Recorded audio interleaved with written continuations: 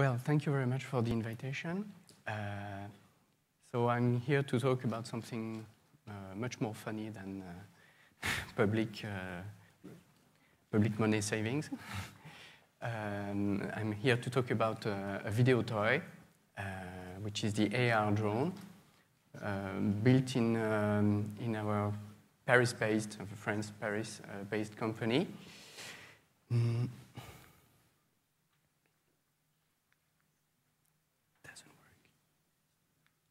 Oh, sorry.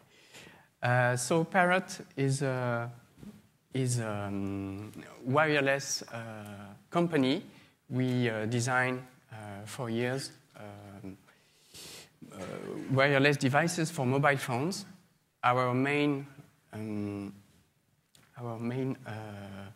line of products is hands-free car kits for cars, motorbikes, and scooters. We have released in 2008 high-end multimedia line of products with stark design.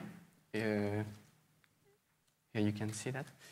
So we have hands-free car kits. You can see our stark design speakers, the colored ones.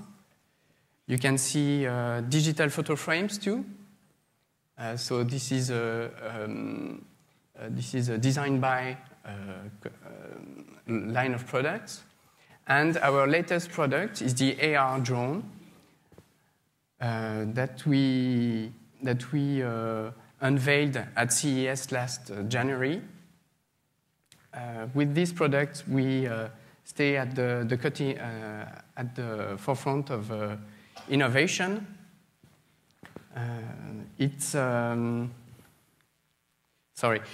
When we unveiled it in January, we had a huge coverage. This toy emerged from our CEO's mind 4 years ago. At first, it was a small car, a video car, and it was not exciting enough. We wanted to make video gaming with toys and put back the video games to reality. We surprised the world when we unveiled this in January. We had huge coverage in broadcast, articles, and we have many Facebook fans and Twitter's followers. Our videos were viewed 3 million times in a few days, which crunched our website. Sorry. So the AR.Drone is a revolutionary wireless device for mobile phones, and first of all for iPhone. We designed it to be mainstream. Please go back to the. Thanks. So we designed it to be consumer-oriented. So it's Wi-Fi. It can connect to an iPhone, but to many other platforms. It's very simple to use. It's completely automatic. You can push a button and it takes off, and push another button and it's landing. So it's completely automatic, which is realizing the dream of many people who want to fly at home or outdoor without breaking all the time and training hours on simulators before they could fly. It has 2 video cameras.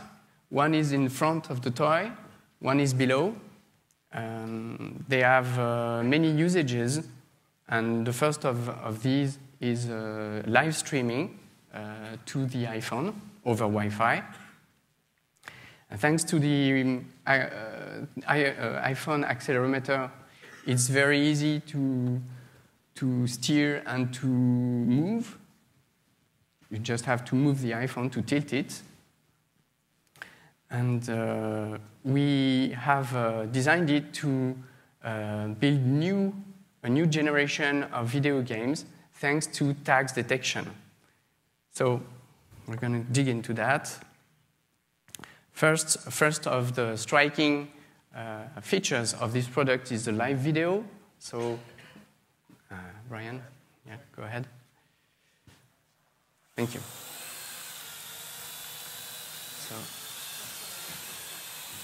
So as you can see, we got the live video streaming from the frontal camera of the toy.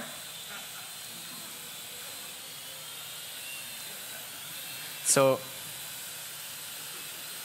this allows you to observe or spy from a few meters range. The range of the Wi-Fi network connection is about 150 feet away. So that's a first striking feature. As you can see, please go back to the slide.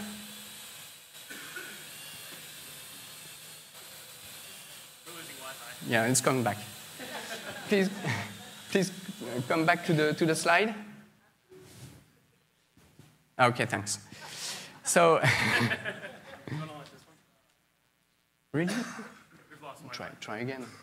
No.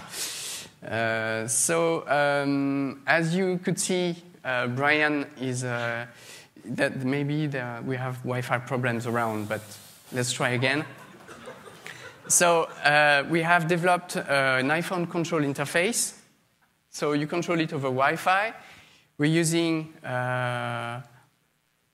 motion control, thanks to the accelerometer. The Wi-Fi connection, it's okay. So it's a fully assisted control interface. It's one button to take off. And then if you're lazy or you haven't trained, then you just let it fly without inputting commands, and it stays still. Just release the commands. Just release them. Release the commands. You can see it stays still. And this is a first in the world for indoor flying in a completely autonomous way. It took us 3 years to develop the control of the helicopter. It is really, really tough. We have a huge technical staff for that. And the result is convinced a lot of people when we unveiled it at CES. So there is one button to go up, one button to go down. You move it around by tilting the iPhone only. And when you release the button, it stays still, which relieves the controller. Okay, so go. As you can see on the control interface, there is one button on the right, on the top right, one button to go up, and on the bottom right to go down. 2 buttons to turn. 1 button, when you touch it, then you control by tilting the iPhone. And there is a secret button for firing.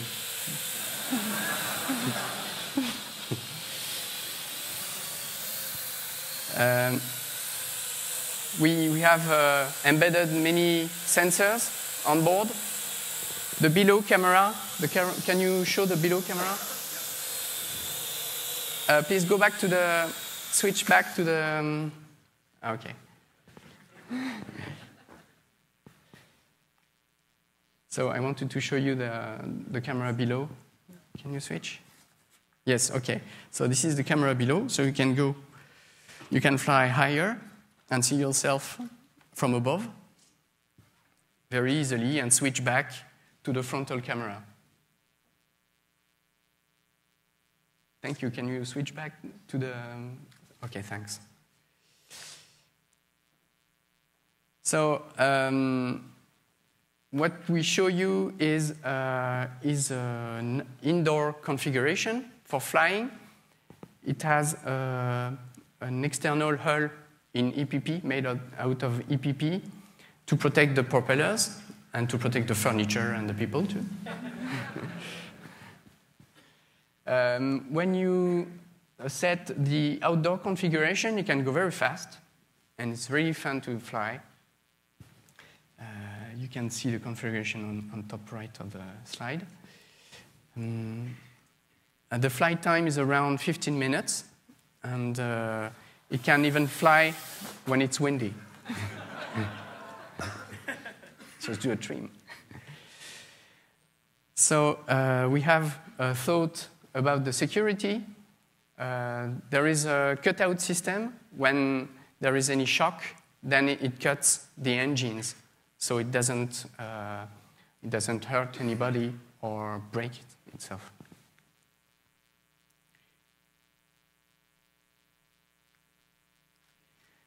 We have developed tag detection thanks to the frontal camera. Can you?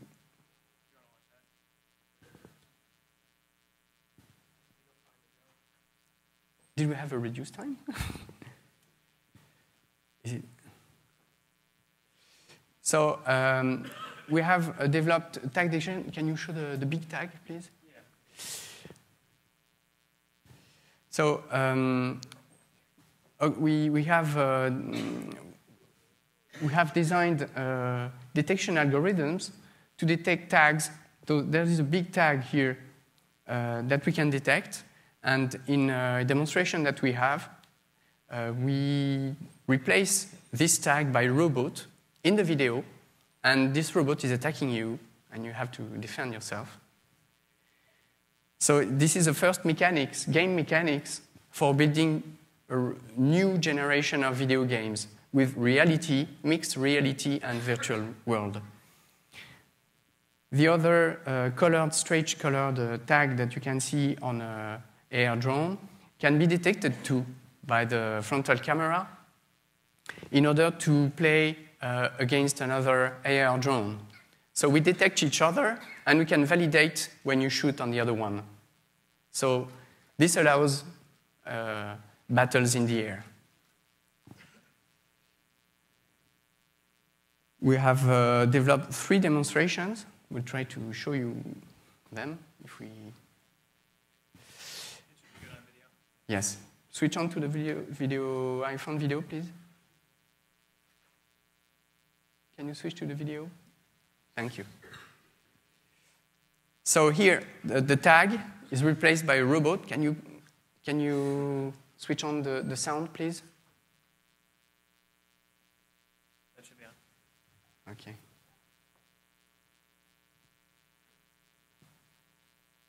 We actually don't hear the sound from the game. It would be more immersive to have the sound.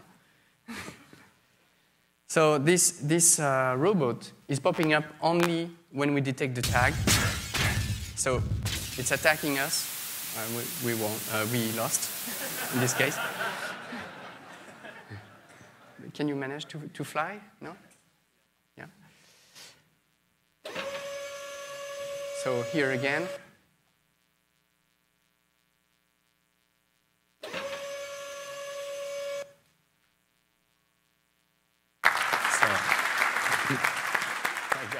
Thank you very much.